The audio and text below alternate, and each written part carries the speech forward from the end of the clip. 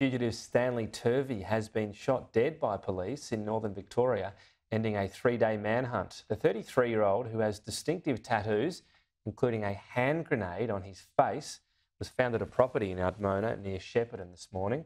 He was armed when he confronted officers from the Special Operations Group. Paramedics attempted to revive Turvey at the scene, but he couldn't be saved.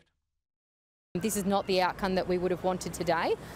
We wanted to take him into safe custody, but it's fair to say we need to do what it is to protect the public, protect ourselves in that situation. So my focus will be on looking after our police members.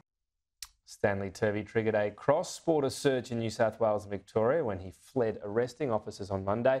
He fired a gun near police, kidnapped a man at gunpoint and stole a car.